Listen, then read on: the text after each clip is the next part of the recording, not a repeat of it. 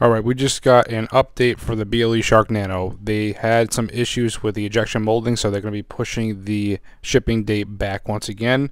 If you can see here, during the initial quality check, the manufacturer noticed a small missing structural detail in one of the sections of the molding. BLEShark Tech reviewed it and they deemed it non-crucial. As you see here, it's such a minor detail, they're going to just do this and move forward with production to get it out there faster to everybody. So US assembled PCBs have arrived. All of our US assembled boards are in-house. Now they made some modifications to their jig, which is their thing that they use to test the BLEShark Nano to make sure it goes through quite the quality control process, and it tests the battery, soldering, the antenna connection, and it goes through a full functional test. Now they're also waiting on the manuals and the enclosures, which we already know about already. That's what's holding it back right now. So as you look here, they made some modifications to the jig. They have a new 3D printed enclosure, and it significantly improves the testing features. It can now perform a lot of automated checks in seconds, deauthentication attacks, AP spam,